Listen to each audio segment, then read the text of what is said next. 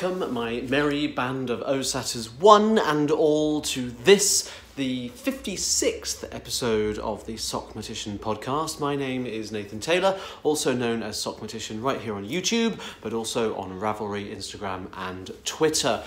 Welcome one and welcome all. I might sound a little breathless. There's a very good reason for that. I'm a little bit under the weather. Some of you may know this already because I've been Instagramming live yesterday and I probably didn't sound particularly healthy. It's nothing serious. I've got a bad cold. It's on its way out, but it's been with me for a week and a half, and I'm just now, I'm going to say it, full of mucus and full of phlegm and anything else that's kind of gooey and gungy and bright green. There, I said it. How have you been? That's much more exciting to talk about. I'd love to know anything that you've been up to. So if you want to share what you've been doing, things knittily or otherwise, then do head over to Ravelry and join the Sockmatician group there. We're a very, very fun and vibrant bunch of people. There's always lots of people chatting and lots of people to chat to. So that's going to be marvellous. It'd be marvellous to have you there.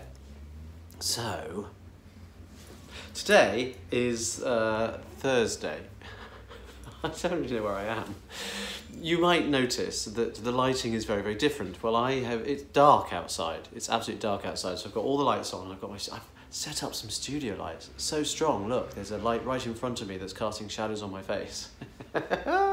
If you could see what I could see right now, it's almost blinding, but it's my way of trying to be able to do this so that it doesn't just get darker and darker throughout. So you should still be able to see some nice bright colours of things. Yes, you see things look nice and bright when there's enough light, which is kind of how the eye works and how the brain interprets signals from it. And I'm sure I don't need to talk about that kind of thing for you anyway.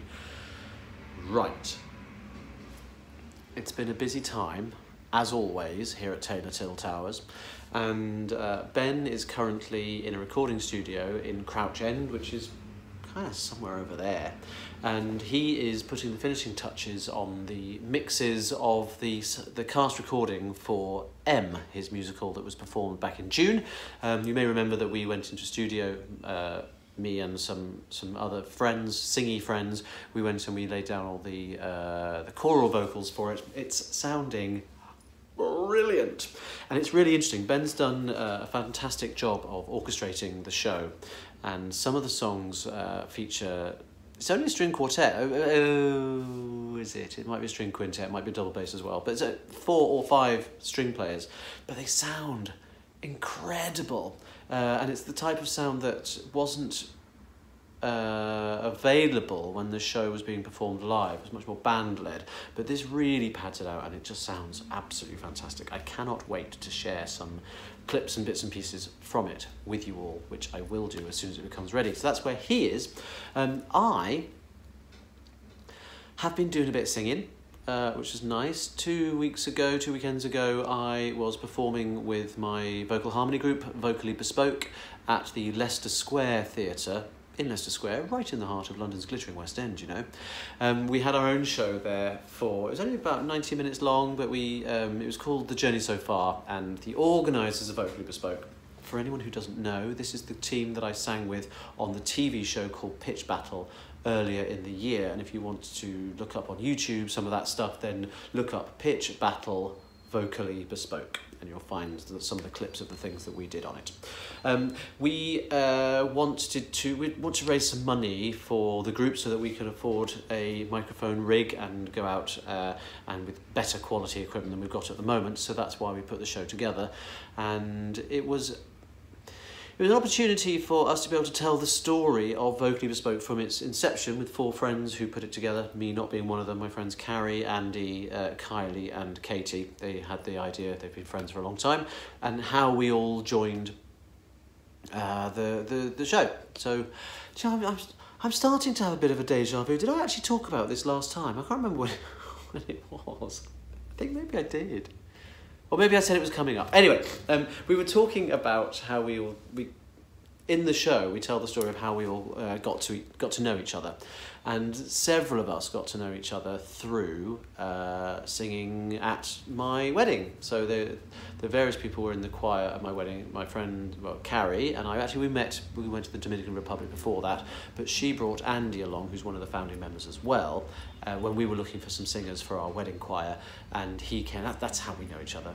And also in our choir were Abby and Cleo, and Abby, who was a good knitter, who was sat here on the sofa with me. Abby and Cleo are also in Vocally Bespoke and were in the wedding choir too. So it's all kind of avenues lead to people who know each other and can sing, getting together, singing and making nice music. That's basically the plan. The joy of doing the show, in case I'm not repeating myself, which I'm now having worries about, was that because we were telling that story, it meant that we got a chance to sing Love Is Everyone. And of course, Love Is Everyone is the finale song from our wedding. It's the song that I now have tattooed on my arm here, and it was the reason that brought us all together. Those of us who were in both the wedding and the choir, we all got together for the first time singing that song, and that was really very exciting to be able to sing it again. Particularly so because the Leicester Square Theatre used to be called The Venue, and The Venue is where Boy George's musical Taboo was first performed in the West End in 96, 97, something like that. No, 98, something like that. And it's where Ben and I first met. In that very room, he was the resident director on the show, and I joined the cast, and we started rehearsals that day, and that's when we met, which was 15 years ago. So how perfectly circular and synchronistic was it that we managed to sing our wedding song 15 years later in the very room that we first laid eyes on each other all that time ago. It was very special. It was really lovely. And Ben wasn't in the show because he's not in Vocally Bespoke, although he was in it originally, but he had to drop out because of other commitments. But he was in the audience, so I was able to sing Love Is Everyone to my husband. How exciting is that? That was that. It went down really, really well. The theatre holds, well, I counted 403 seats. I got bored while we were doing the sound check, and I've counted the seats. 403 by my reckoning, and it was pretty much sold out. There may have been 20 or so empty seats, but you really couldn't see them dotted among all the full ones. And I didn't realise, but my dad and my stepmother, hello to you both, one of you at least watches, decided to come and see the show. I hadn't really told people I was doing it in terms of family, because it's a big commitment to come down and see the show and come to London and travel from around the country. I didn't want to put that pressure on anybody, and also I wasn't doing a huge amount in it, so it was just me doing some things with some of my friends and singing some nice music. So I didn't expect anyone to come, but Cleo and Abby, who are both Facebook friends with my dad, came into the dressing room and said, "Your dad's here." I was like, "What? And how do you know? And what?" He hadn't told me he was coming any more than I told him I was doing it. He says he had. You say you had. But he put it on Facebook, and I don't look at Facebook. Hardly ever. Hardly at all. If you really want to keep a secret from me, put it on Facebook. That's absolutely a guaranteed way of letting everyone know, and I won't find out. Planning a surprise party for me? Put it on Facebook. I'll be none the wiser. So that was, it was lovely to see them, and thank you both for coming. And I must tell you, last time I went down to visit my dad in Weston-super-Mare, we went to a little knitting shop.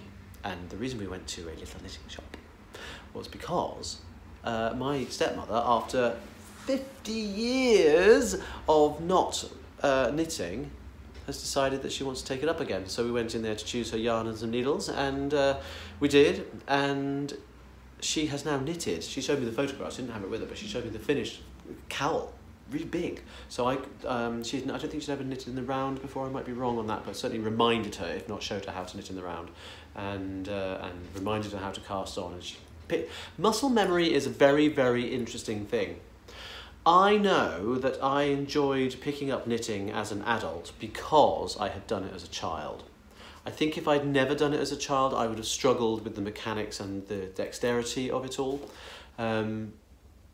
Liz says she hasn't knitted a single stitch for 50 years. Well, it came back to her fingers like it was yesterday. She couldn't remember up here what needed to be done, but when I showed her, she was like, oh, like that? I was like, yes, yeah, just like that.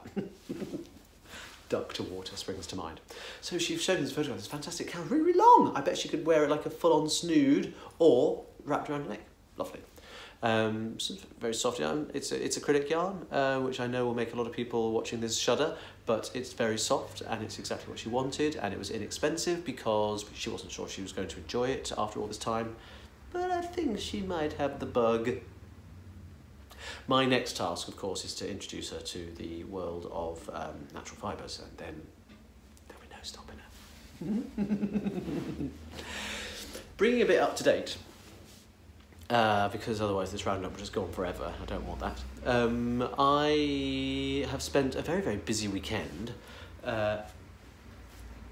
weekend just gone, teaching classes, and it's been marvellous. Actually, do you know what, before I even talk about that, I've also been doing a lot of rehearsals for a show that I've got coming up next week. I've got 2 shows, in fact. One in Workington and the other in Northwich, I think, next Thursday and Friday, with a company that I've started working for called Broadway and Beyond. You may remember I did one of these shows back in the very early days in June, I think it was, but it seems like so long ago I've forgotten everything and I needed to be re-rehearsed in. But I'm actually doing 2 different shows back to back. They have 2 totally different theatre shows that they send out. One is called Broadway and Beyond, the other is called Broadway and Beyond, The Magic Lives On, and it's another version of, and it's big hit songs from hit shows. Hello boys, sorry, did I knock you over? Now, you may have wondered why Stuart's not showing his face to everybody. There you go. You okay there, Stuart? He's not feeling very well himself, so he's gone into Aloysius for a lovely sort of LGBT boyfriend bear cuddle, and don't we all enjoy one of those? So yeah, the show is all well-known songs from mostly more traditional types of musical theatre. There's not anything from Les Mis. We are actually doing something from Miss Saigon, but it's not the stuff that you'd expect normally in these kind of shows. It's much more Irving Berlin, Cole Porter-y. There's some left field choices as well, which will excuse me, which will surprise some of the audience, but it's catered very much towards an audience who like the old-fashioned traditional musical theatre, and it's great. Opportunity for me to be unashamedly showbiz. You know, sort of palms out, chest open, playing to the gods. I love it. However, it's a lot of material. It's a lot of material, and I'm not in my 20s anymore, and I find it harder to pick stuff up than I used to, and that's starting to worry me. My superpower was always my almost photographic memory, but seemingly not anymore, which is a real shame. Anyway, been rehearsing that all week, last week, while thick with cold, not really able to sing at all, but able to sort of do the moves and hope my brain would pick up some of it. Got a lot of homework to do. That's not till next week. I can worry about that next week. But at the weekend, on Saturday, I took another jaunt up to Craft Days in Saffron Walden, where lovely Jane runs a fabulous shop there, and I taught one of my shaping, the future of double knitting classes, which is the step on from the beginner's class. Now, the interesting thing about this is I want to rebrand it. I've decided, I'm not going to change the class at all, but I think people might be a little bit intimidated by the fact that I've always said it's the more advanced class. It's more advanced than the beginner's class, which involves you knowing nothing at all about double knitting, and by the end of it you do. But it's not an advanced class, if that makes sense. The only stipulation is that you need to be able to do double knitting already, just to literally be able to create double knitted fabric. And it gives you some more advanced techniques. So it's not that you have to be advanced, it allows you to become more advanced. Does that make sense? So if anyone's worried about that differentiation and about that description in the future, panic not. This class, if you've done any double knitting at all, this class is for you. So I taught that. I don't often get a chance to do it. I think it's the 3rd or 4th time I've ever hosted that class, and it was wonderful. There was 7, 8 people. We had 8. I can't remember. We had one. I can't remember if it was 9 and one person didn't show, so we had 8 because she wasn't very well, or if it was 8 and we had 7, something like that. Anyway, a nice small class. I like to keep the class sizes small for that one because it's a bit more brain power working on. I like to be able to give people individual attention. And everyone picked it up really, really well. I genuinely think most people would have slept very well that night. Their brains had been given a really good workout that afternoon.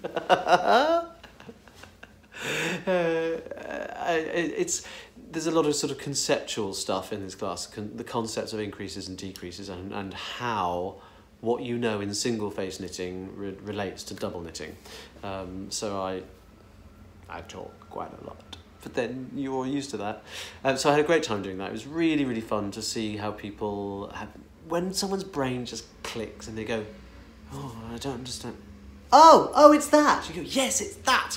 And that's the moment that I love. As a teacher of knitting techniques, I love that moment where people really feel that sense of achievement, that they've gone, oh, I found that hard, and now I can do it.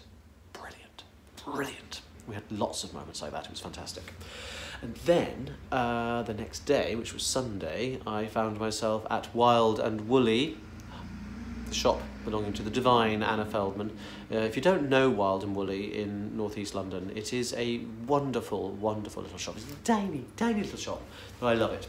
Now, sadly, a couple of weeks ago, Wild and Woolly was broken into. The little bar stewards broke through one of the large windows, which had all been painted with a beautiful... Anyway, broken and shattered, and managed to get away with, I think, some valuable things, I think, which was just so upsetting for Anna. She's worked so hard to build that shop up, but she's indomitable, and she absolutely, the shop was up and running very quickly. They had a proper outpouring of love and support from the knitting community, which I know has meant the world to Anna, and now you'd never know. I think she's probably a little bit more cautious and a little bit more wary of the world at large, a little bit less trusting of people, which is always a shame. When someone loses the ability to sort of have that kind of faith in humankind, it's a shame. However, it's the world we live in, and we have to adapt to it, don't we? All too often, it seems. But that was a wonderful class as well, and Larissa was there. Larissa, who you'll all know as the dyer behind Travel Knitter, who dyed the yarn with which I made the Il Barato scarf, and she actually had my scarf with me to return it to me. And I said, why don't you hang on to it? Because she's got a couple of shows coming up where she's hoping to sell some more kits. So I said, if that's going to help you sell more kits and make some more money, then keep hold of the scarf. So I still don't have it. It's on a semi-permanent loan to Larissa. Basically, as long as Larissa wants to keep putting out kits for sale for it in the 4 colourways that we've done, then I'm happy to, very, very happy for her to hang on to the scarf. Listen, it ain't like I don't have scarves to wear. I've got hundreds. I can't stop knitting them, and I keep making more and more and more. Anyway, that kind of brings us up to this week. I've had, it just feels like I haven't done a great deal more this week because I've just been sort of full of congestion and trying to shift all that, but I'm trying to rest up as much as I can, and while sitting and doing some knitting. Most of the knitting I'm doing, however, about which more in a moment, is stuff I can't show you. And that makes me feel like a very bad podcaster indeed. So later on we'll be talking about the current whips that I've got on the go that I can show you, but I might sort of dip into the archives a little bit as well. So let's move head on, shall we, straight over to the community section. Before we even get onto podcast questions, actually, I was delighted to see that Lorena, who is Miss Rena on Ravelry and the owner of Piggy Yarns, you'll remember Lorena gave me the Pride Rainbow yarn and the Bear Pride flag colourway self-striping socks, sock yarn. Died. Fabulous, fabulous. Now, she had lots and lots of calls for that, and people have wanted that to be a repeatable colourway. So she's done it, and she's listed it for sale, and I know they're selling like absolute hotcakes. So if you want to be in with the chance, if you want to contact Lorena, it looks like this. I mean, it's really, really lovely stuff. It is the colours of the Bear Pride flag. Now, finish that sentence, Nathan, before you move on to the next one. Then head over to piggyyarns.etsy.com and I'm sure if she hasn't got any currently in stock, I'm sure there'll be some soon. I think it's going to turn out to be a very, very popular colourway. Sorry, Lorena, I think you may be ending up spending a lot of your time dyeing Bear Pride yarn. You are the source, and it's brilliant. Now, interestingly, I've been talking about this yarn on Instagram, because I have a skein of it myself, and I haven't started it yet, but it's one of my needle adjacent things. I'm going to be working on it very soon, I think. I've been talking about the fact that it's the colours of the Bear Pride flag and what that signifies, and it's really been interesting to see people's different responses to it. A lot of people have said, well, I don't know what all the fuss is about. They're just nice colours. It's like, well, yes, they absolutely are nice colours, and no one at all is suggesting that in order to enjoy that yarn and that scale of colours, that you have to identify as a member of the gay Bear Pride community. It's not the case at all. But I think it's really interesting that through me doing it, a lot of people who are completely unaware of the concept of the subcultures within the gay community, as in the gay male community, as part of the umbrella of the LGBT community, people weren't aware that those delineations existed and that people will identify as different subtypes of gay man. And I think that it's been brilliant that's educating people and spreading that message and making people go, oh, I had no idea. That's really, really interesting. I'm glad I now know that. Now when I see that flag, I'll know what it means. Because you often do see the Bear Pride flag flying outside certain bars in various cities around the world. So it's a useful thing to know what it means. It's about community. So many things in life, aren't they, are about finding your community. Look at us here. I can belong to many different communities. I can belong to the gay community. I can belong to the theatre community. I can belong to the knitting community. I can belong to the double knitting community. All of these things, we find where we fit. We find our tribe, don't we? And I think the knitting community is a particularly strong one. And I love the fact that in my world, various different types of my community will cross over. So through Lorena, who is not a gay man. You're not, are you, Marina? She's very definitely not a gay man. She's been able to facilitate me talking about this, which will hopefully speak to members of the knitting community who also associate with the bear community, and bring those things together, and using Lorena's fabulous yarn can express themselves in the bear community in a way which is appropriate and visible and relevant to those people, which is just amazing. I'm kind of burbling, but I think you know what I mean by that. I love the fact that we can all help each other out in lots and lots of different ways. That's essentially what I'm talking about. So that's that. Now, there are a few podcast questions in the podcast questions thread. If you do have any questions for me that you want me to answer via the medium of me chatting to my iPhone, then head over to the group on Ravelry and go to the podcast questions thread. Please no chatter on the thread, just leave it for me to answer any of the questions that are in there, or if you know a quick and dirty answer to the question, earburn someone in the general chatter thread. It makes my life a lot easier going through. But we do have a few here. Let's have a little look and scroll back to find out the last one that I answered. Here we go. So, this is Lutten78, who is from Norway. Says, hi Nathan, thanks for doing the podcast. Just found you and I love it. Well, I love having you here as well. Welcome. Delighted to have you as part of the group. You might already have answered this in a previous episode. Wait for it, everybody else. I jest. But I love your tattoos and wonder if you have any knitting or yarny tattoos, and will you give us a tour of your left arm? Hugs from Norway. Well, Lutten, I'm delighted to be able to tell you that I do have a segment of this podcast, which I am not doing today and haven't done for a little while, but it's called What's Tat? And if you start catching up on previous episodes, I do talk about one of the tattoos on my arm in every episode of it. So you've got all that to come. In terms of yarny tattoos, no, I don't. I came close. A different incarnation of what's on this arm was going to be somewhere else and was going to include some sort of knitting stuff, but I decided to specify more what I wanted this one to be about, and so knitting for another time, perhaps. I'm not going to say never. It's a big part of my life, and I do tattoo large parts of my life onto my skin, so you never know. Ozis, I don't know, says, "Hi Nathan," Lisa. "Hi Nathan, I'm not a tats girl, but your music tat is absolutely stunning." Thank you very much. My question doesn't relate to tats, I've been admiring your cushions, which look knitted. If so, are there another of your designs pattern available anywhere? Thanks in regards, Lisa. Well, yes they are, and yes they are. They are. Do you mind if I just move the boys a second? Excuse me, lads. I know, Stuart, I know, you're a little bit poorly. Let's just put you both down there.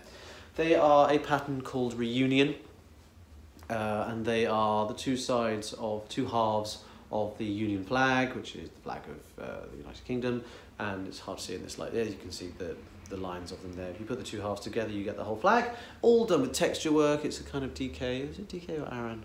I forget which, it's the Donegal tweed, and on the back they look like this. You've got the wooden buttons there that I've put on them.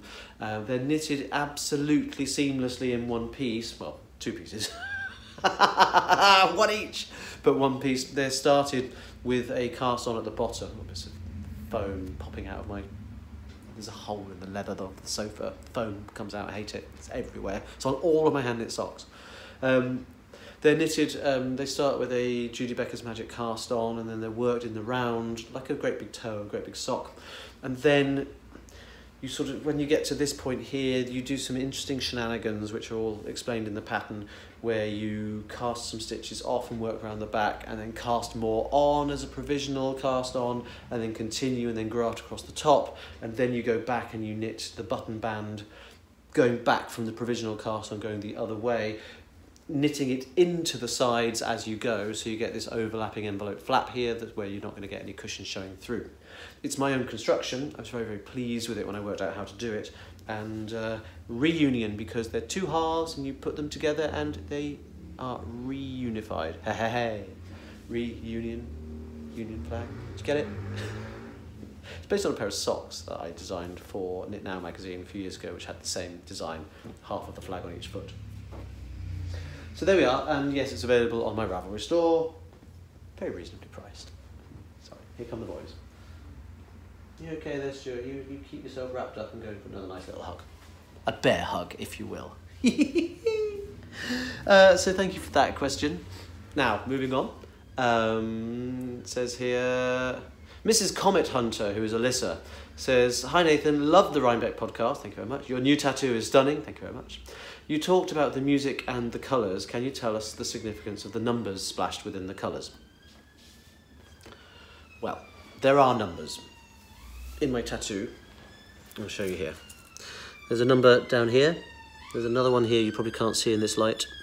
There's another one here, and I've also got some letters there. Now, I am absolutely going to tell you about them, but not today, if you don't mind. So I wanted to answer the question, but it's something I'm going to be talking about in a few weeks' time. I've got a plan to do it a very specific tie-in with something else. So that is, you're going to have to hold on, I'm afraid, and I'll tell you all about that later. It'll be this side of Christmas, but that's the plan. So I do have a plan to reveal all, but it's a conversation for another time.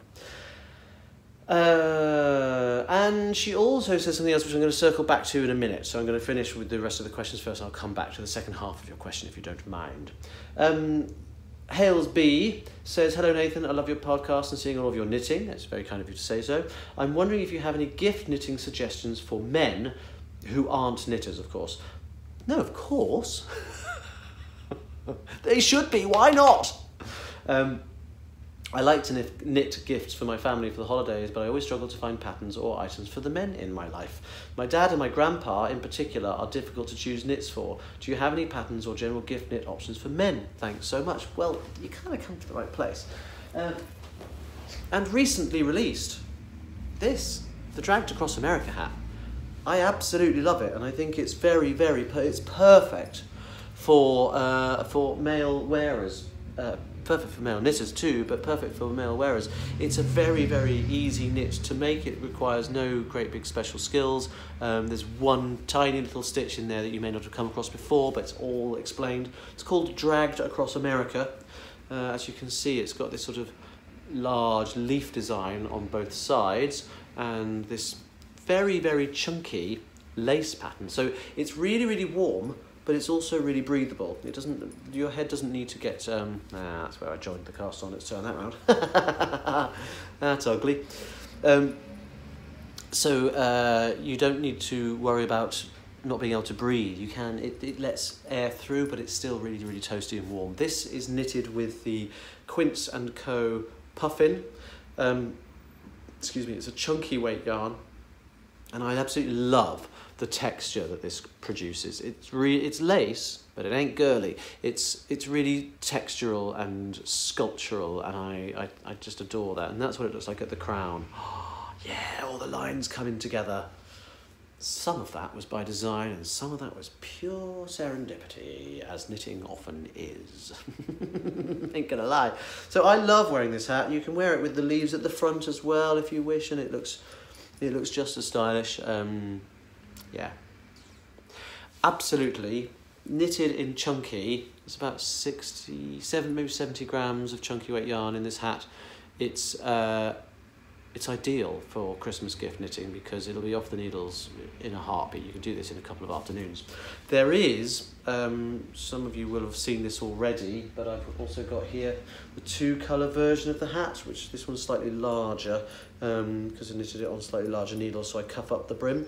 It's exactly the same pattern in every respect, but the leaves are rendered in stranded 2-colour work. But it's in the round, Nathan. How is that possible? Because the colour doesn't go all the way around at all. Some of you have seen this already, so I'm preaching to the choir here. But on the inside, this is the stranded section of the leaf design, but all of the yarn is just encapsulated there. It's a technique that I developed myself, which I call strantarsia, because it's like a cross between... Oh, gross, Nathan, gross. Believe me, much more gross for me to experience than for you to listen to. It's called strantarsia because it's a cross between stranded and intarsia. Now, of course, we all know that you can't successfully or accurately do intarsia in the round, but you can do strantarsia in the round. In fact, you can only do strantarsia in the round. That's exactly what it's for. So if you're looking for a method of having a patch of stranded colour work on one part only of a circular item, then this is the way forward. I haven't yet written up this pattern, but it is coming soon, hopefully in the next couple of weeks. So I'll try and get it done by the end of this month, so it will be perfect for Christmas knits. And again, it's knitted in, there's an end popping out, the best wood in the world. All your ends will always find their way through, won't they? It knits up very, very quickly. I've done this in a day. I've knitted this in a day. I've knitted this several times, different sizes, because I wanted to get the technique exactly right and write everything down properly. But that's what it looks like. It's actually exactly the same pattern, but it looks entirely different rendered in 2 colours. It looks like 2 very, very different hats. Dragged Across America. This one, do you know what? I am going to tell people what this one's going to be called now. I was going to wait. This one is called Dragged Across Aquitaine. Aquitaine being the region in France. There's a very, very good reason why this is called Dragged Across Aquitaine, which I'm not going to tell you right now. There's one person who I know will be watching this episode who will know exactly why I've called it Dragged Across Aquitaine. And until I find out from her that she has heard this message, I'm going to keep the reason to myself. But there we are, Dragged Across Aquitaine and Dragged Across America. Perfect guy knits and perfect Christmas gift knits. That sounds like a massive plug. Well, I'm shameless. My podcast, my rules. I don't care. Yeah, one of them is available now, the other one will be available soon. So, Caron Z or Caro NZ, I'm not quite sure which. Oh, Caro in New Zealand, so brain working, thanks. Hi Nathan, or anyone else who can help. Over the past few weeks I have binge watched all of your podcasts up to number 53. Good Lord. That's a lot of Nathan in a very short space of time. There are people out there that have quite much lower tolerances of Nathan, and so well done. Just wondering though, is there a USA holiday podcast? If so, where can I find it? There's not yet. There really isn't. Putting it together has been a massive job, and I've had so much else on over the last few weeks. I'm hoping at the end of next week, when I get through these shows, my life will calm down substantially on the run up to Christmas, and I will have time to just sort of settle and do all of those things. I've also got some problems with storage on my computer. I don't really have enough room on it, and there's so much of it that the files are massive. So every time I try to open up iMovie to work on it, it just uses up all the capacity. That's extraordinarily loud. I sit here all day, every day, on the sofa that's just over there, and I don't notice those sirens at all. Now that it's been brought to my attention that the sirens are a regular feature of this podcast, I notice them very, very strongly. Arminty says, hello Nathan, love the new tattoo, thank you. It's getting a lot of tat love. I'm curious if you have ever needed any touch-up work done on your tattoos. Curious because if this one needs touching up, you can't easily return to the artist in New York to get it done. Also, every artist I have had work done by won't do single colour tattoos without a black outline because they say the black kind of holds in the other colours. Have any of yours spread out compared to when they were first done? I have had to get most of mine touched up once the scabs come off. Lots of things there to discuss, Arminty. Interestingly, I had one very, very reputable tattoo establishment in London refused to do this tattoo because they said without any black lines on the tattoo that the colours wouldn't show up against the skin. Not so much. I do know that the consistency of coloured ink is very different from the consistency of black ink. And well, certainly in most of my experience, and the coloured inks tend to be a lot thicker. In fact, the purple on this one was so thick the guy was having real trouble working with it on its own. However, there are many tattoos out there that don't have black outlines. I think he needs to kind of update his knowledge.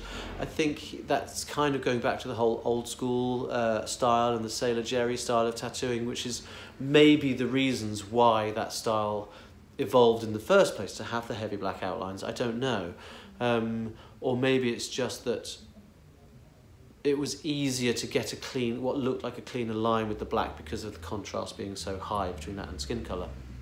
Caucasian skin colour at any rate. I don't know. I've never had a problem with it.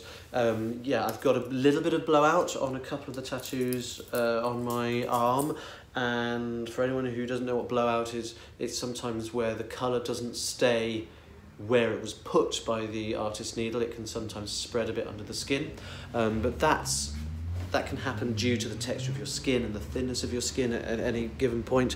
You can see the N here, you might not be able to see actually, around here, the green has sort of, it's bloomed a bit, to use knitter terminology, sorry.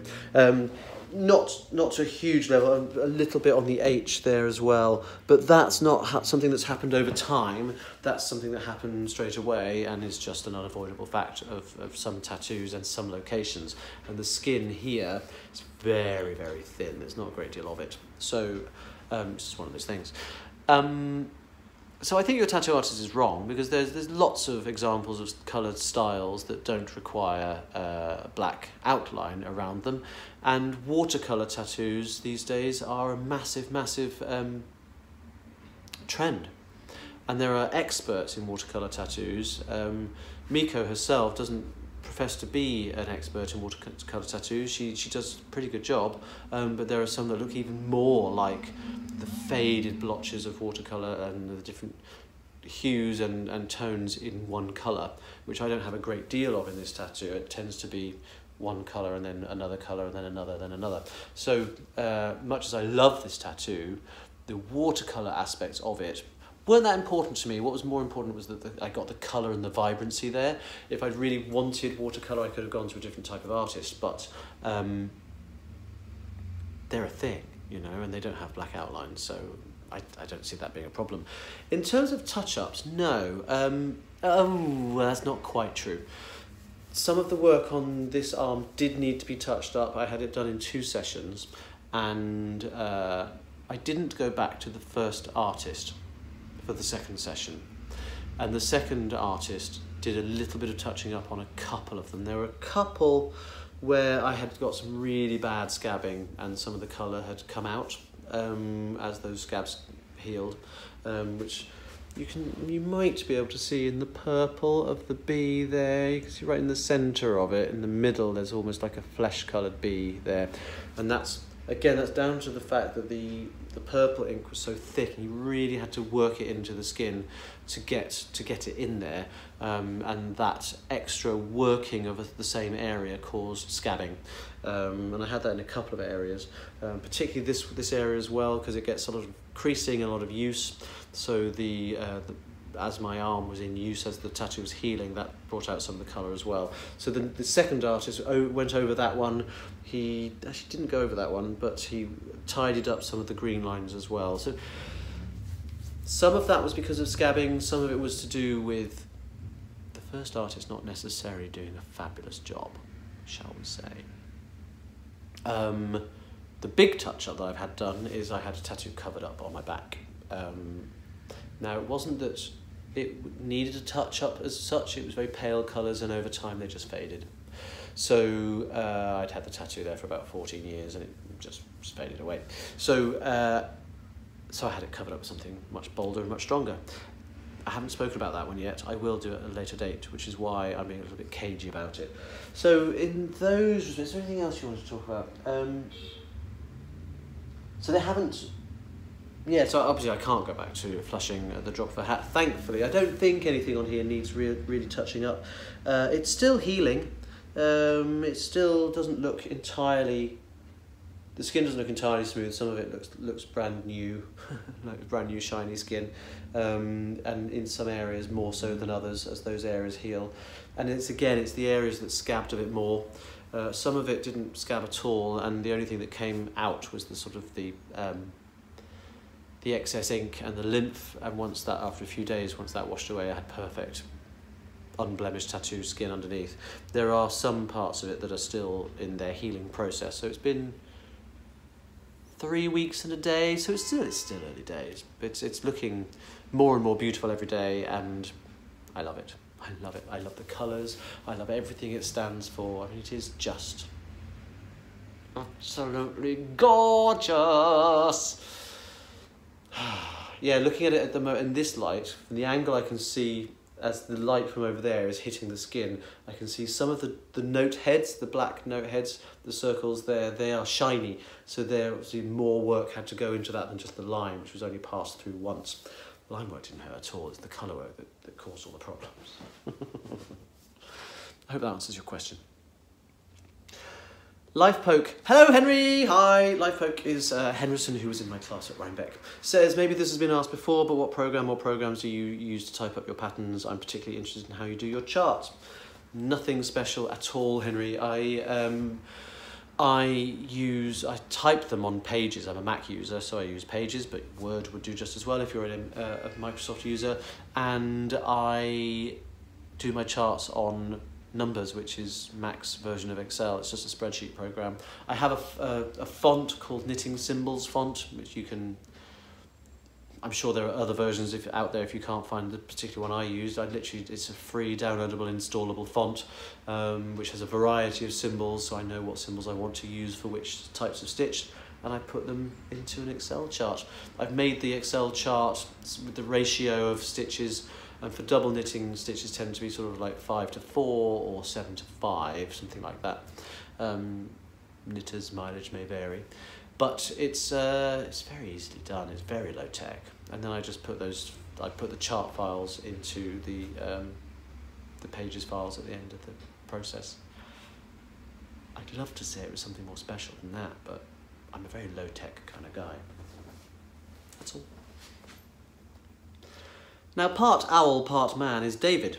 And David says, "Hi Nathan, slowly catching up on your old pods and watching your new releases." You've been jumping backwards and forwards, I don't know what the beard must be doing. Don't think this has been asked before and wanted to hear your opinion. I've recently started getting some nicer yarns, as we all do, and bought myself a ball winder so I don't need to wind my yarns in the store or ask it pre-wound when buying online. Doesn't it make life a lot easier? Do you have any advice on when to wind yarn? If I wind it loosely, can I wind it as soon as I get it, or should I wait until just before knitting with it? I'm sometimes a bit too eager to do something with my new pretty yarn, so winding can help keep my itchy fingers at bay. I totally understand that. Thanks again for all the awesome podcasts, thank you, and for being an awesome role model for guys who knit. You are most welcome, and I'm delighted to have you in the group. I don't pre-wind my balls. I'll do it just before literally as I'm about to cast on, I'll grab them, set up the skein and the ball winder, and off I go. There's lots of people will tell you that you shouldn't because it can stretch the yarn. Sometimes pre-stretched yarn might be useful. It can stop any unwanted mishaps happening later on down the line. If the weight of a garment suddenly starts to stretch, if it's already been pre-stretched before it gets knitted. I'm not the expert in this, I'm freewheeling here, but I think perhaps that might stop that from being a problem. However, I'm sure it won't make a massive amount of difference. People say, oh no, you must definitely not do this, or you must definitely do it this way. So many things in knitting, you think, okay, that's a way of doing it. I'm sure you'll be fine. You want to wind your yarn? You wind your yarn. The good thing about doing it on a ball winder is because they have quite a fat spindle very often. As long as you're not putting it under tension as you're winding, as long as it's going through the machine nice and smoothly and freely, once you take it off that spindle, you'll see the cake goes and it closes up the hole, and that hopefully will stop it from adding any stretch to the yarn. There will be purists who are going to say, Nathan, don't give this bad advice. Honestly, don't write it in. I'm sure there's reasons why some people prefer with certain different fibres maybe. If it makes you happy, why do we own yarn? Why do we knit? Because it makes us happy, right?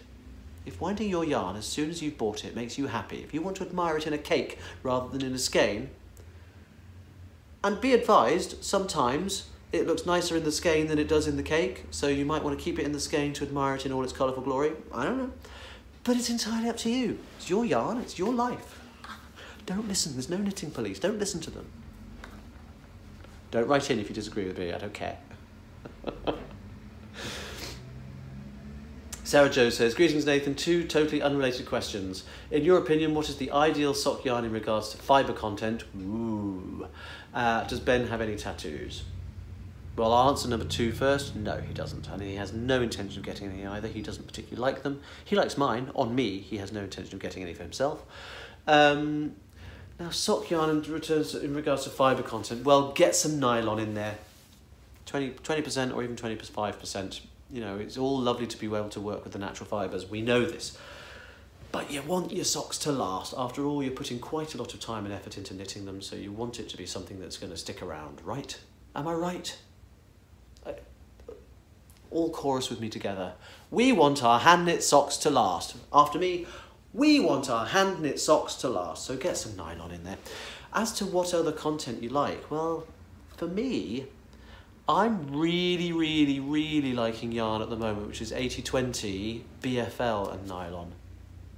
Even more so than merino nylon. Don't get me wrong, I love a merino blend, and I love an MCN, merino cashmere nylon blend. Some of my favourite socks are knitted with that. However, I really like BFL. It's a sturdy workhorse yarn. It's still soft, but it's got this wonderful iridescent sheen to it. It takes light, almost like a silkiness to it. It doesn't feel silky, it feels bouncier than that. It's got a real spring and crispness to it, which I love. It's great for stitch definition, particularly if it's a nice high twist. And with the nylon, it's stronger than merino anyway, but with the nylon, it's going to be around for years. And that's what you want. We want our hand knit socks to last. Hashtag, we want our hand knit socks to last. So I would probably say at the moment, 80/20 BFL nylon. Done. And finally, Hello Nathan, says Timoria. Oh no, that's your Ravelry name. Ines says, I only found your podcast 3 days ago and watched the last 8 or 9 episodes. I'm so sorry. I can only apologise. You sometimes reference different languages. Welt comes to mind, as German is my native language. So here's my question. What foreign languages do you speak and how well? If you talked about it in an earlier episode, please forgive my ignorance. I hope to catch up on most of them in the near future. Thank you so much for your podcast, Ines from Germany. Well, Ines, the only language apart from English that I have any real knowledge of at all is German, and my German is not very good. I learnt German at school and I've worked in Germany, and I like the German language, so I enjoy learning it, but I don't use it often enough to be able to keep it current enough, and the level that I got to in German anyway was very functional. It wasn't conversational German. It was asking directions and being in a restaurant or a shop and doing things that an English person in Germany might need to do, but I couldn't sit down and have a chat with somebody. Interestingly, I was on the tube the other night, and there were some people talking in German, and I was able to pick up the gist of what they were saying quite easily. But I think a lot of that is down to context rather than knowledge of the vocabulary. I knew the odd word here and there and I was able to piece it together. So I wouldn't say I'm a German speaker. I have a little bit of German, but not a great deal. Not as much as I would like. And if life were any less busy or any less crazy, then German would be the language I would choose to learn. The other language I really, really want to learn is sign language. I've always wanted to be able to sign. I know the fingerspelling alphabet, but I know the odd swear word in BSL, but I'd love to be able to sign. I've always had problems with my ears, and I've always felt that there's a chance that one day I might go deaf. I don't think that's actually a thing, but it's something I used to fear as a child. And I always thought, well, not in case I go deaf here, I'll be able to use it, but I thought because my ears are such an important part of my life, I could understand how difficult it would be for people who don't have the use of their ears to get on in the world that we live in, which is geared towards people who do.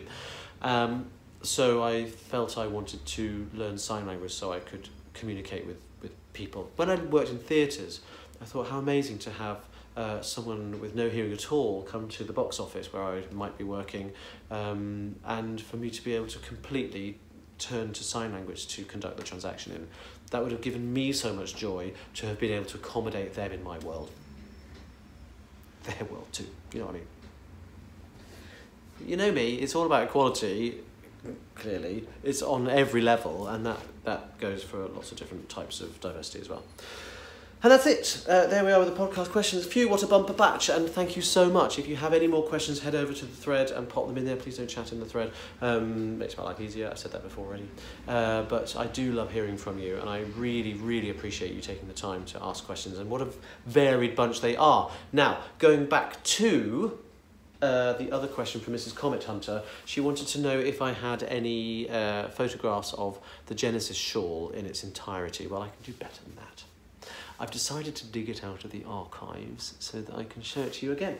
This is the shawl that I wear to all my yarn shows and festivals. Every time I go, I'll be wearing it this weekend because it's the Nottingham Yarn Expo. It's enormous, and it is, of course, double knitting. This shawl has yet to be written up. Please don't badger me about it anymore. I feel so guilty about it. I mean, I don't mind. If you do badger me, you're going to badger me anyway. It will hopefully spur me on to writing up the pattern properly. It hasn't been done so far, but that's because it's enormous. Not the shawl. The shawl's big enough on its own. The pattern is enormous. It includes lots of different techniques, hundreds of different types of increases and decreases, and bobbles and cables and lace work, 2 different types of yarn overs, the cast on itself. It's a bit of a thesis. You've heard me talk about this before if you're a regular watcher. However, I do want to show it to you because here it is. This is what I call the green side, and this is what I call the red side. It is, of course, double knitting, and there's lots of stuff to it. I probably need to go behind the sofa to show it to you properly. Here we are. Can you still hear me? So there's enormous amounts of it. It goes on for absolutely forever. It took probably about 4.5, maybe 5 months. It's a triangular, top-down triangular shawl construction. It's absolutely lovely to wrap myself around. I don't tend to wear it wrapped like a blanket like that. I'll wear it kind of gathered up over my neck, often like this, or even just over one shoulder. And I can wear it as a massive, great big scarf, and I really, really do love it. But I'll take you, for those of you who are interested, on a little tour through it. It starts, which side am I on? Yeah. It starts up here with a little, like a version of a garter tab start for a shawl. Can't be called a garter tab because there's no garter stitch, it's a stocking stitch on both sides. But, so I call it a centre tab shawl. And it starts there and then works its way outwards with increases along here, down both sides of the spine, and along here in very much a traditional way. Then you've got some ordinary colour work here. This is just a salt and pepper colour, which looks kind of brown, but if you see, it is one of green and one of red and one of green and one of red, because red and green make brown, and your eye is doing that for you here, but it's actually the same colours as I've used elsewhere. Then there's a line of little eyelets. Now these eyelets are created by doing what I call connected yarn over. So they don't make holes in the fabric, they make holes in one side of the fabric. Turn it over. There are actually holes in the other side of the fabric, but you can't find a hole all the way through because then the two sides of the fabric are locked together in a certain way. So they act like this little stained glass window effect where you can see the colour of the fabric behind, which I think is really effective and really kind of cool. Then I've got these bobbles. Now these bobbles are on a contrasting colour background, and obviously each bobble is paired with a bobble on the other side of the other colour. Then I've got more eyelets. Then I've got another design which is just standard 2-colour work. More eyelets, but you can see how using them together like this, you get this wonderful honeycombing texture, which I absolutely love. It's just gorgeous. Again, these are all locked together, so you can't see holes all through the fabric. More colour work, more bobbles, more eyelets, more connected yarn overs used to do this, but this is using zigzagging lines of increases and decreases to create these stripy textures, this zigzagging texture. Then I've got actual texture here. We've got some reverse stocking stitch panels and some normal stocking stitch panels showing through, which of course on the back are reversed and look like that. More 2-colour colour work, and this colour work is a design which is based on the cathedral floor at Amiens. They've got black and white tiles on lots of different designs, but this one I particularly liked, and I rendered that in there. Amiens in northern France, of course. Then, more bubbles. Then we get to this section. Now this section is very interesting. It's the same overall pattern as this earlier panel here, but there's two big differences. One, I've worked all of the decreases with the contrast colour rather than with the background colour, and it looks entirely different. It's very, very striking. Two, these are unconnected yarn overs. As you can see all the way through the fabric. Now, if I were to hold up the other panel, you can't. I mean, you can see kind of, you can always see through knitting, but there's no actual holes there, whereas here, actual holes all the way through the fabric. The holes line up, which they don't with the other one. So very, very different ways of working something. The actual stitch pattern looks exactly the same here and here, but by using the different types of yarn over and the different colours of decreases, totally different effect. More texture work here, this sort of checkerboard pattern with knits and pearls. This section here is the shepherd's plaid pattern from the Sanka gloves. I wanted to add that. And then it finishes with these, which are cables. They're a 1/1 cable on... Now the joy of being able to do cables in 2 colours like this is you don't have to put it on a pearl bed because it still pops. Usually you'd put cables on a pearl bed so the cables would show up. I've got 2 colours, don't need to worry about that. You could if you wanted to, you don't have to. And then the whole thing is finished with the longest Kitchener graft in the world. So that is the Genesis shawl. It will hopefully be ready to show very, very soon. In terms of releasing the pattern, it's probably not going to be this year. I did say I wanted it by the end of this year. I think it's unlikely, but hopefully in the new year that you'll get a chance to be able to to knit your very own. I hope, Mrs. Comet Hunter, that answers your question. I'm now going to talk about tomorrow, which is very, very exciting. I'm going to the Nottingham Yarn Expo. I can't wait. It's going to be absolutely brilliant. I'm teaching on Saturday, but I'm going up tomorrow afternoon because my class is at 9 o'clock on Saturday morning. I'm not usually much good to anybody at 9 o'clock in the morning, so I can only apologise to anybody who's in my class. If I'm not my usual bouncy self, I will be, don't worry, I'll make sure of it, but I might just have to work a little bit harder at it.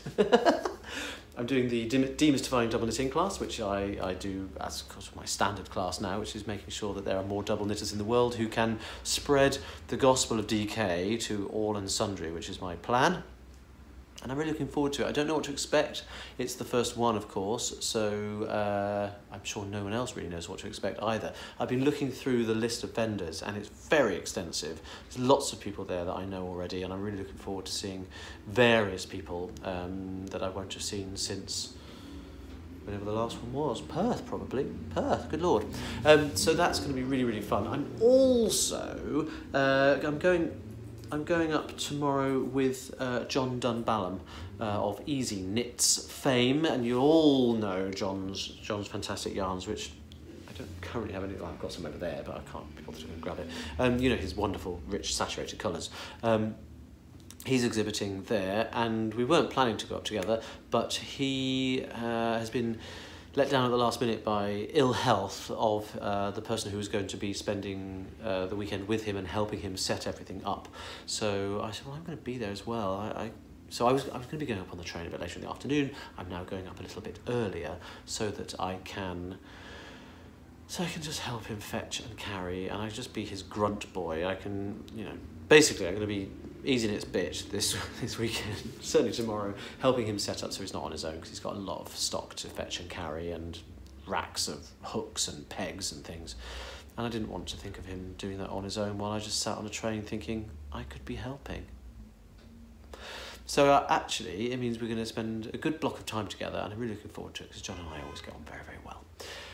And then there's the class on Saturday. And then I've got the afternoon free, and I know there's going to be a few people up there that I will know. It'll be lovely to see them on a personal level, so I'll have a wander around the stalls themselves, but seeing people as well, because as I discovered really at Rhinebeck, yarn shows for me are people shows more than yarn shows. And I really love the family community aspect of them, and I can't wait for it. I've been in talks with lots and lots of different people. It's been a very busy admin week about teaching at various places, not only in this country, but around other places in Europe as well. Some of which are confirmed but not revealed yet, so I can't talk about them, and some which are not confirmed yet. So lots of irons in lots of fires. 2018 is looking like it's going to shape up to be a pretty busy knitty time for me, which is just fabulous, and I can't wait for it all to begin. So let's move on, shall we, from all of that. I'm not going to do a grammar rant or a what's tat, because I've actually not got a great deal of knitting content to talk about. Sorry about that. That's why I was happy to resurrect Genesis and chat about that today. Because some of you will know that I've had a very, very complicated sock pattern on the go recently, which is for a magazine commission, and I've not been able to show it or talk about it in definite terms, only in vagaries. So it's been a nightmare. It's been an absolute nightmare. I was a couple of weeks late for my deadline because the maths of this damn sock were keeping me awake at night. I'm glad to say it's finished and it's sent off and it's been received by the publishers, and they love the look of it, and it's a sock I'm really, really pleased with, but boy oh boy has it bullied me. Probably more so than any other pattern I've tried to put together. It'll make more sense when you see it. What I've done, even though I've sent the samples off and I'll probably never see them again, I've filmed an excerpt for whatever podcast happens after they've been released in the magazine. So I'll insert that and you'll be able to see exactly what I'm talking about. But it's just, they're very unusual construction. there's lots and lots of crazy aspects to the construction, which of course is my own fault, but it's not really. I came across a photograph of some subject matter that I wanted to represent in the socks, and there was only one real way of doing it, and in order to work out how to do that, I needed to approach the sock from a couple of different directions. So I had to think long and hard about how to make it happen in the first place, and when I'd fixed on the idea, getting the maths of making that work for me made my brain hurt a little bit. Now, I'm usually kind of good with the numbers, and I'm very good with the sort of spatial awareness aspect of it, but there's something about these socks that just spanked my little behind in a way that I've never come across with a knitting pattern before, and I had so many false starts and so many... The problem is it was taking so long to get to the point where I realised a certain thing wasn't working. So, you know, with knitting, obviously it doesn't happen overnight, and particularly with socks, it's a small gauge. You've got to knit a lot of it before you can realise if it's actually going to make sense or not. And time after time, I was like, not happy with that. And if it were just for me, if it's something I was making for myself, I'd been okay with it. I thought, this is for publication, this has got to be good, it's got to be better than good, it's got to be right, it's got to be perfect. So rip it back, start again, rip it back, start again, rip it back, start again. Try again, try again, try again. Frustrated sounds. Throwing it across the room, screaming in frustration. Poor Ben. Had a lot to contend with while I was knitting those socks. However, it's done. I've now moved on to another pattern which is part of the same set of the same magazine. I'm doing 3 different patterns, all thematically linked. It's very exciting. It's a big, big commission. Delighted to be doing it. The pressure's on because obviously if I was late with that first one, which I was, like 2 weeks late, it means that my deadline for the second one is 2 weeks shorter. So I've been frantically knitting that, and what do you know, there are some techniques in it that haven't been done before, and some things that I've had to try and engineer and work out on my own how to make happen. So I've done it to myself again. It's a much, much more simple sock, and it looks much more simple. And it's actually very simple to do. The doing of it's not hard. Like the other sock. The other sock's not hard to knit, it was just hard to work out. This is very simple to do, and it looks very simple as well. It's very effective, and I'm really, really happy with it. It's using different types of fabric textures. Some that might be a little bit of a surprise to some people, which is what I'm hoping for. So I'm hoping it's something unusual. I'm very happy with it. However, it's my major whip of the moment, and I can't show it to you. So I can't talk about that. He said, having spoken about it for the last 5 minutes. So I do want to share with you what I have got on the needles that I can share with you. I am so delighted. There's a little bit more of this sock here, which is the Mon Sheep Shop, the self-striping yarn in the colourway Scotland. This is part of their Six Nations rugby colourway, and it's absolutely beautiful. I do so love it. It's hard to tell, it's only 3 colours. It's purple, blue and green, the colours of the Scottish Highlands. It kind of almost looks like, you know, some of those colourways that sort of spiral in a certain way, that they're variegated and they make it look like they're slightly self-striping. This actually is self-striping. You get about 3 stripes of each colour. You can see there, it's all one colour. All one colour until, well, clearly just about to start a new stripe. Until there, that's where it changes from blue to green. So you get about 3 rounds of each colour, and it's so lovely. What I'm doing, I'm using my blipless stripes technique here, so you can see there in the pearl ditch. It's a 2x1 ribbed sock.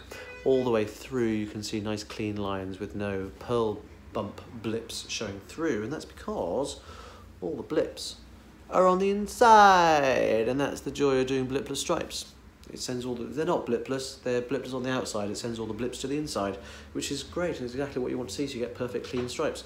If you want to know a little bit about how that works, then all of that is entirely discussed in my pattern, The Best Self-Striping Ribbed Socks in the World, which is available on Ravelry as well. So there's lots of tips and tricks. I'm doing this sock like the whole pattern of the self-striping ribbed socks, but you could just take and say, well, I want to do a normal sock, but I just want to do blipless stripes. Well, there's lots of things in there. So even if you're making socks that are not ribbed, you could do this on the cuff. If you're making socks that are not self-striping at all, there's loads of other techniques in there to allow you to use them. Sorry, I've got things going on. There's other things happening off screen there, putting me off. So you could use a lot of the techniques in it on your ordinary socks as well. There's lots and lots of tips and tricks all the way through the makings of a sock to make it worthwhile. And if you look at the comments, I'm really pleased with this. I don't normally say this kind of thing, but if you look at the comments on Ravelry on that pattern page, the things people are saying about the pattern have really, really gladdened my heart. I wanted people to realise that there's a lot of useful things that they can learn, and I wanted to share with people the things that I've learned about what I've discovered about making socks myself. I ain't the Sockmatician for nothing. I do, even though I don't tend to do as many sock patterns as I used to, apart from currently. My heart is still in my socky past, and this is part of that. So there's definitely more length going on there. I haven't touched it for a little while, but I'm just glad to own it because, you know, I thought I'd lost it.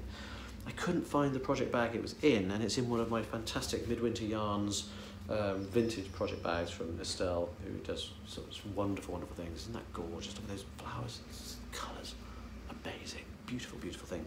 And I found it. It was buried under a pile of clothes somewhere, but I genuinely thought I might have taken it somewhere and left it, which would have been devastating from the yarn point of view, the sock point of view, and the bag point of view. So I'm very, very glad indeed to have it back in my possession. The other thing that I want to share with you is progress on my sort of sideways slanting scarf. Slightly on the bias, although not really. The edges are not on the bias. The centre patch is on the bias, but that seems to sort of be slanting the whole thing a little bit. We'll see how that works in the block. I may block it a little bit more square. I may not. I may just let it be the shape it wants to be. This is what it looks like on both sides. Pardon me. It's a very, very simple pattern. It is genuinely so simple that I haven't yet written any of it out. I don't need to follow any pattern. I just sort of look from what I've done so far and I know where I need to go. It's done with increases and decreases in every row, every other row really, to send columns of stitches off in different directions. So this column of stitches you can see here comes up here and then decides to skew themselves off that way. It's dare I say it, I'm not allowed to use words like this about my own work. It's ingenious because it's so simple. It's very, very simple to do and really, really effective. And this is knit, you'll remember, with the Erica Knight British Blue, I think it's called, or Best of British Blue, what's it called? British Blue, Erica Knight, handmade in England. It's 100% blue-faced Leicester wool. It's 220 metres, it's DK weight for 100 grams. It's absolutely lovely. It's got a lovely bloom to it already, so it's going to halo really nicely. Halo hopefully rather than pill, that's my plan for it. But it feels so squishy and soft, and it's going to be the warmest, most comfortable scarf. I have a horrible feeling that it might get more love for certainly for a while than all of my scarves put together this Christmas and winter period. I may end up just wearing this because it's just gorgeous. Very quick to knit. I haven't had a great deal of time on it, but you can see it's a lot longer than it was last time you saw it.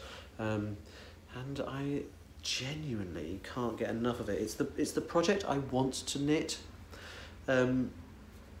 When I'm sitting there thinking, oh, this pattern and maths is hurting my head, I sit there thinking, I really, really want to knit this. Now, it's going a little bit more slowly than it was recently because I have started, just as an experiment, I'm changing my knitting style. I'm an English style knitter normally, as we know, but for double knitting I have a yarn in my left hand and a yarn in my right, and I'm not changing that.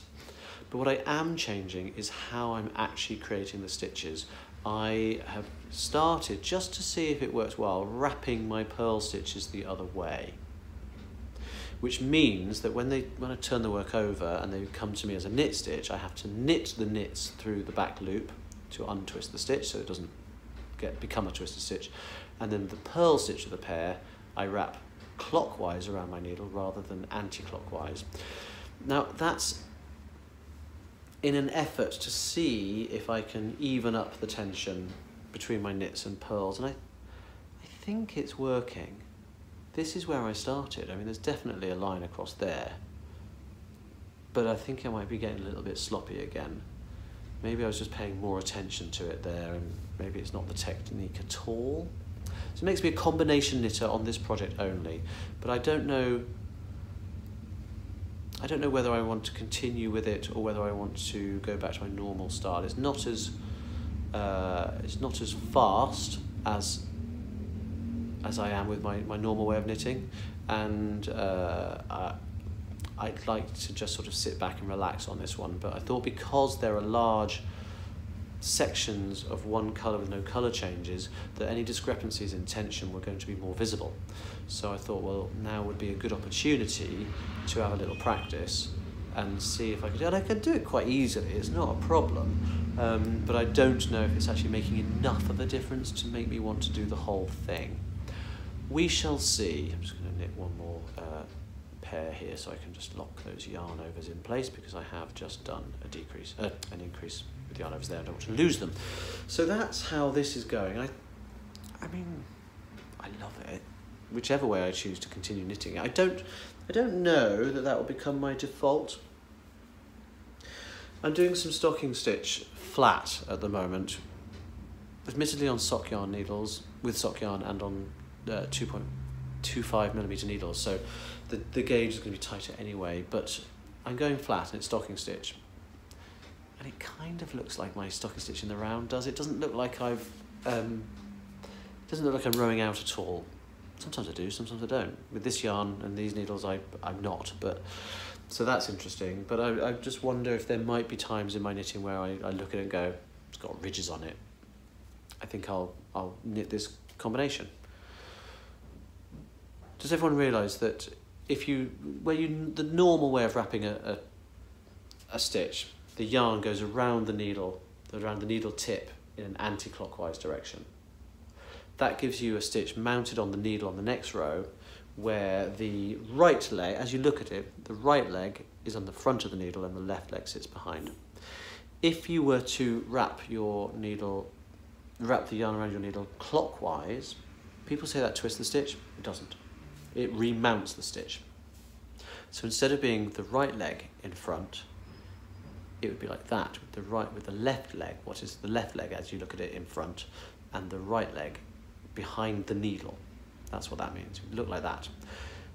If you were just to knit it through the front leg as normal, that would twist the stitch, so you would have to knit it through the back loop in order not to end up with a twisted stitch. So wrapping your yarn around the needle does not result in a twisted stitch, it's how you treat that stitch on the next row.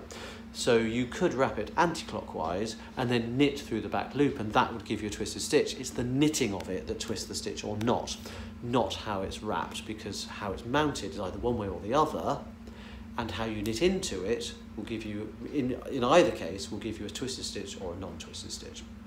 So that's something, it's a little misconception. People think that wrapping your yarn a certain way will twist a stitch. Knitting your stitch a certain way will twist the stitch or not. Don't say you haven't been told. You come here for the gossip, but you know, you get the tips along the way as well. That's what I want to do. So I'm delighted with how that is coming along in terms of the scarf. Whether or not I will continue to be a combination knitter, I don't know. I don't really like knitting stitches through the back loop. As a matter of course, I like how a stitch feels. I'm so familiar with how it feels, I can knit into it in the front loop normally without looking at it, and I can knit watching the television, and I love that. I have to pay a bit more attention when I'm wrapping the other way and knitting through the back loop. We shall see. The jury's out. It's an interesting experiment. I'm enjoying it from a scientific point of view, anyway. And the last thing I want to talk about, I don't have any other whips. It's the other pattern that I can't talk about, and various older things. There's so many things in my head at the moment. I want to just like knit stuff, and I can't knit things quickly enough because I haven't got the time. But I want to talk about this. You've seen this before. This is the disclosure pattern. This disclosure cowl. It has now been released and is available on Ravelry. It's just £4. It's a very, very simple cowl. It will take you no time at all to knit up. So if you actually, if you're looking for another Christmas gift idea for guys, you could make one of these with or without the beads. It's up to you, but I think the beads give it a certain flair. I'm not going to lie, these beads have turned into quite a contentious issue, it would appear, online. So much so that I've considered renaming the pattern Marmite rather than Disclosure. It seems that the beads are quite controversial. Some people absolutely love them. And people are saying, why have I never thought to use big chunky beads in my knitting like that? It's so effective. Oh my goodness, it's living art. I mean, I've had a variety of really vociferous positive comments. But I've also had people say, oh, I don't like that. Oh God, that's disgusting. It looks like something awful. And it's really interesting because I thought this was a very simple, innocuous cowl that just sits around my neck like that. I love wearing it. I absolutely adore it. I love the beads. I love the texture. I love the fact that they've been arranged in this sort of diamond pattern that gives them like an argyle feel. That was the plan. It wanted to look like beaded argyle. I love the fact that they're all different. I love the fact that they're chunky. I love everything about it. I love the fact that it's quite unusual. But I thought it was simple. Some people have really taken against it, and they've seen fit to let me know. Now Ben and I have been chatting about this, and he says I should just let it all go, and he's right. I absolutely should. But it's never nice when people say unpleasant things about stuff that you've done online, either to your face or sort of obliquely, sort of referencing on a post. And I just think we can all choose not to say something unpleasant. We can all have an opinion, and of course everyone's entitled to their opinion. I'm not saying that they're not. But my opinion is that if you haven't got anything nice to say, keep it to yourself. Ben says I should be pleased that I'm dividing people because it's getting people talking about it, and that things of a divisive nature are very, very useful. Great. But I also think that I do this for a living now, and every negative comment that somebody reads could put them off buying. Not this, but anything else. You know, if you read something negative about a pattern, and you might start to look at it in a different way or associate it with that negative comment. And if you were planning to buy it and that negative comment has put you off, then that designer doesn't get that payment. And this is what I do for a living now. So it's kind of important to me that that people like what I do. Not everyone's going to like what I do. I get that. If you want an example of someone who really bangs his own drum, look at Stephen West. He's out there. He's outrageous in his looks, and I know he got a lot of flack for it. Well, do you know what? That's going to hurt. I don't get anything like that, and this is a very, very minor example of that, but it's never nice to read that somebody doesn't like what you've done, particularly if it can have a financial ramification as well. So I just wanted to draw your attention to this cowl and say that it is available, and regardless of how contentious or controversial it may be, I absolutely bloody love it. I love wearing it. It's knitted from the same Quince & Co yarns as these two hats. In fact, it's the 3 colours from these 2 hats. So this one had some left over, and this is the pale grey there. This had some left over, and that's the darker grey. And the green, I'd only used here and here, had loads left over, so it's made up the main body of the cowl. And I love wearing these together because being made from the same yarns, they just work so well together. They really tie in very nicely together. I can wear that one with it, and obviously I can wear this one too, and it works just as well because it's all the same yarns. Coordinated yarny wardrobe. Isn't that the goal? Katie Lavella, you know what I'm talking about. Isn't that exactly the plan? So that is the hats, and this is the cowl. It is, I have to say, contentiousness aside, the perfect Christmas knit gift. Particularly if you've knitted a hat and you've got some scraps of chunky left over. You don't need to use the same striping sequence that I've used, for example. You could go wild and have single stripes of any scraps of chunky weight yarn you've got. I knitted this with a 5.5mm needle, and the beads came as one bag There's 48 that make up this cowl. It's a 16 stitch repeat, so you could make it 16 stitches wider, or 32 or 48 or shorter, depending on your taste. But it uses 8 beads per repeat. This, I got about 75 beads in a big bag from Tiger, which cost me £1. So the cowl was offcuts of yarn that I'd used in other hats, and £1 for the beads. It's £1 for the cowl. It's so warm and cozy, and it's going to bloom really nicely. The yarn itself is a single, which I don't usually like working with, and I had my issues with it while I was working with it, but the texture of the fabric that it is made is wonderful. And I think the beads are really unusual, and I think the beads make it what it is. Otherwise, it's just a knitted cowl. I think it's something different. So if you're looking for something a little bit different and you want to know how I made this, then head over to Ravelry and pick up the Disclosure Cowl by Sockmatician. And all the naysayers be damned. I really like it. I like it so much. Sorry, my phone is showing low battery. It just flipped up on screen. I like it so much, I wear it all the time. Sometimes around the house, because I just like the feel of it around my neck. It's tragic, isn't it?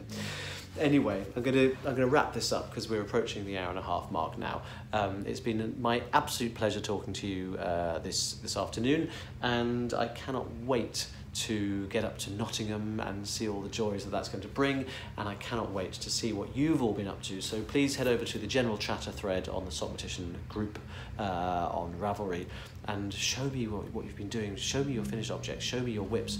Let's make this a two-way thing. So one of the things people used to say to me at Rhinebeck all the time were, when they came up to me, was, oh, it must be so weird because we know so much about you, you know nothing about us. Well, now's your chance. Do something about that. Share something about yourselves in the general chatter thread, and we can all get to know each other a whole heap better. And I look forward to that as well. I also look forward to seeing you next time. So while this podcast episode definitely is an FO, remember, life is a work in progress. Just take it one stitch at a time. See you next time. Bye-bye.